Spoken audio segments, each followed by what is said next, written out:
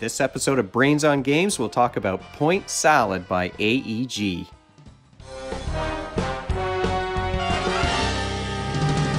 Welcome to Brains on Games. I'm Dr. Brian McDonald, and this episode, like I said, we're going to talk about Point Salad, a game that came out a while back by AEG. This was sent to me not too long ago, actually, in the same box as Tiny Towns, which I talked about some episodes ago.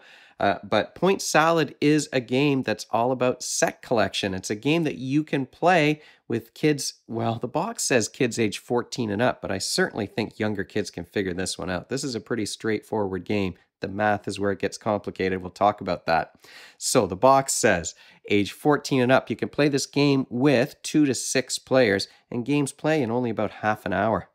Let's take a deeper look at Point Salad by AEG. Point Salad is a light drafting and set collection game where the goal is to earn the most points once the final cards have been drafted.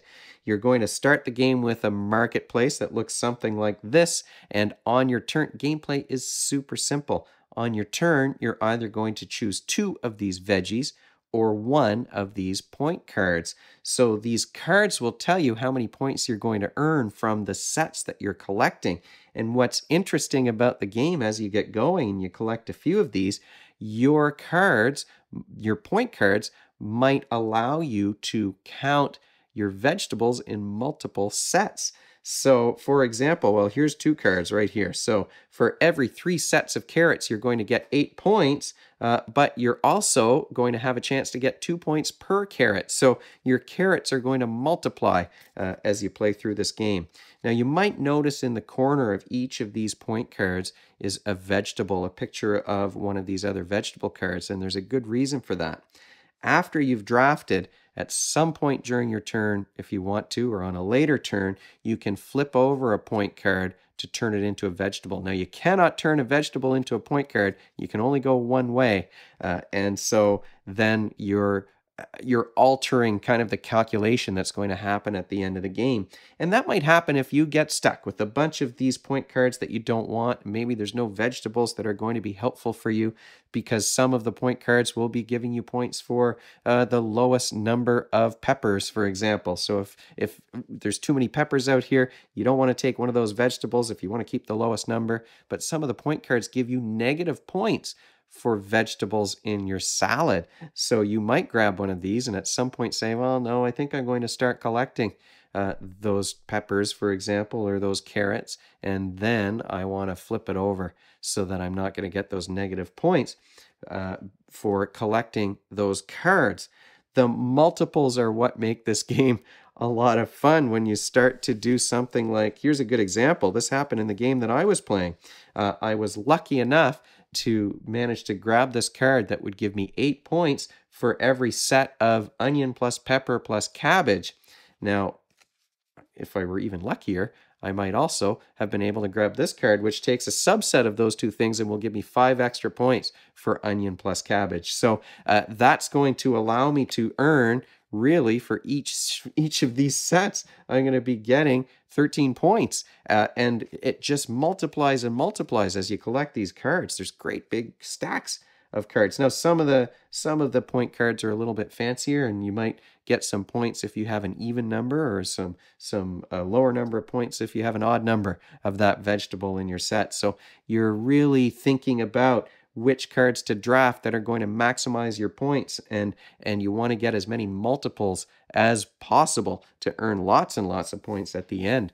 Very simple game. You're drafting 2 vegetables or 1 points card, and you have an opportunity, if you want to flip one of your point cards over into a vegetable, and then you're trying to be the one with the most points once the last card has been collected. I played this game at a 2-player count, and I do like drafting games with lower numbers of players because that gives you a chance to plan ahead.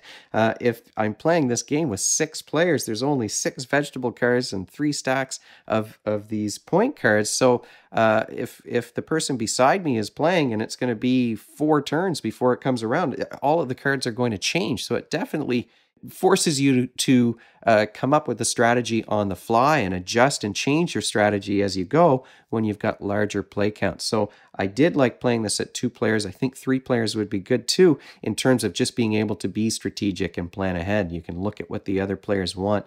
You can grab those things ahead of time, or you can maybe count on certain vegetables being available still on your turn. And that's something that you can't do with larger player counts. And that is my question for you this episode. When you are playing drafting games, what are your favorite play counts for different kinds of drafting games? I like the lower ones, but there might be people out there who prefer to play with 5 or 6 people when they're drafting and sort of watch what goes around and adjust things as they go. You can leave your answer to that question in the comment section below the video. But what skills are you working on when you play this game of point salad? Well, the one I wanted to talk about the most, one that hasn't come up in every single game, is that this one is a sneaky math game.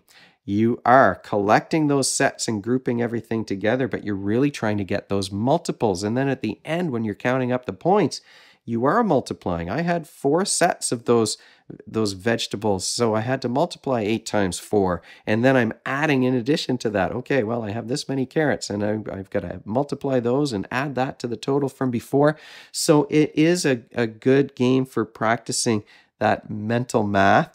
Of course, you do need to be flexible in your problem-solving strategy, so there's some fluid reasoning there too, fluid reasoning or flexible problem-solving when you're kind of working with incomplete information and adjusting your strategy as you go. But really, I wanted to talk about point salad because it is such, I think, a sneaky math game. You don't think so much about the math when you're counting up those points. You're just excited to watch those numbers go up. Final thoughts about point salad. Well, this is a game that's quick to play.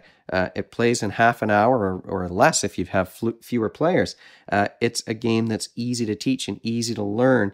And it's simple in terms of what you're doing on your turn, and the turns can go quickly.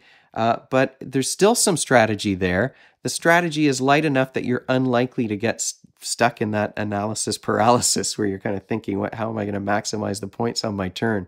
It's kind of a simple, silly game, a great filler game, I think, because it's not too heavy, but there is still some strategy, and it is psychologically, it is quite enjoyable to watch those points go up and to get some extra multipliers based on the cards you're already collecting. That was my favorite part of the strategy in this game.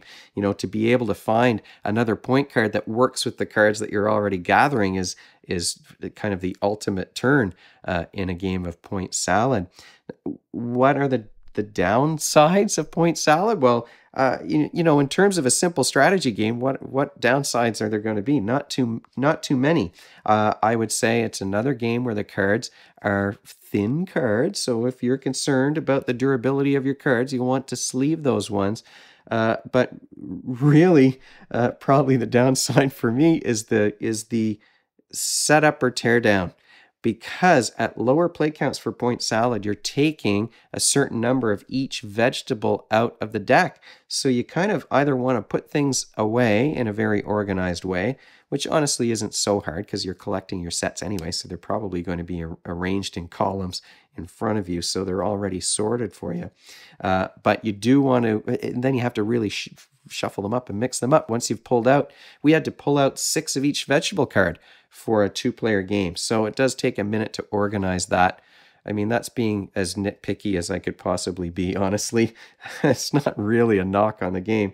And so I definitely want to thank the folks over at AEG for sending me Point Salad. It's one that it's kind of been on my radar. I sort of wanted to try it because I thought it would be a good game to play with the younger kids. I gifted it, actually, without even playing it. I gifted it to my nephews, so they've already played it, and I haven't even tried it out yet until AEG sent me a copy. So thanks so much to AEG. If you have any comments or suggestions, if you want to answer my question about the number of players that you like to play with when you're playing these kinds of drafting games, you can leave those in the comment section below the video, or you can email me at brian@brainsongames.ca. brainsongames.ca is the website. That's where future episodes will go, and the previous ones are up there already. Brains on Games is the Twitter handle and the Facebook page and the Instagram feed, so we're all over the place. And if you enjoyed this video and you want to be notified of future ones, you can head on over to YouTube and click that subscribe button. Thanks for joining me, and hopefully I'll see you next time.